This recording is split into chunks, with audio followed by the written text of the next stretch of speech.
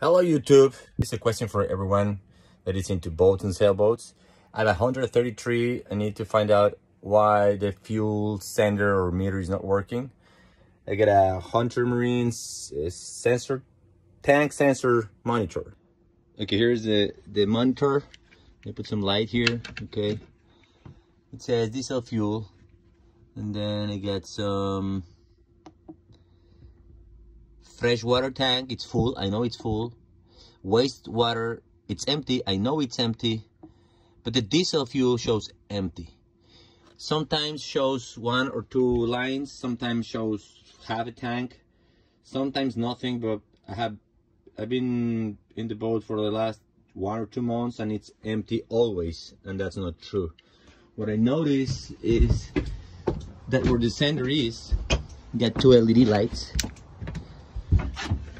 and they are off. Right now you can see light because I got the outside light here, but they are really off. So they should be on or lighting or flashing, or I don't know.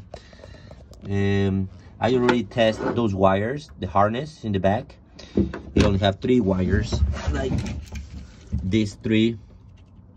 But I don't have, in any one I don't have 12 volts or non-volts at all.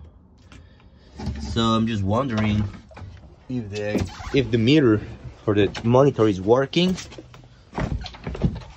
How I could check if it's a full display or somewhere in the line. I don't know. If some of you knows about this, please let me know and I'll try whatever to do to make this work. Thanks for your help. Bye. Okay, this is the boat. It's 133.